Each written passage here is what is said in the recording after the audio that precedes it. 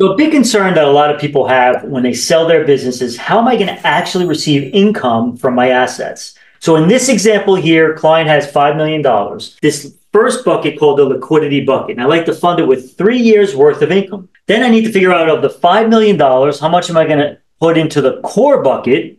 The core bucket is going to replenish the liquidity bucket. And then in the plus bucket, what I do is as a financial planner is I figure of the $5 million, how much of that $5 million will my client never need? By compartmentalizing these three buckets, it does a couple of things. Number one, it's an emotional, psychological strategy because when a client knows they have 3 years worth of income here, they don't have to stress about the investment strategy that's being implemented here because they don't have to worry about accessing the core bucket for at least 3 years. It's a great way to reduce the emotion that many people feel as it relates to investment strategy.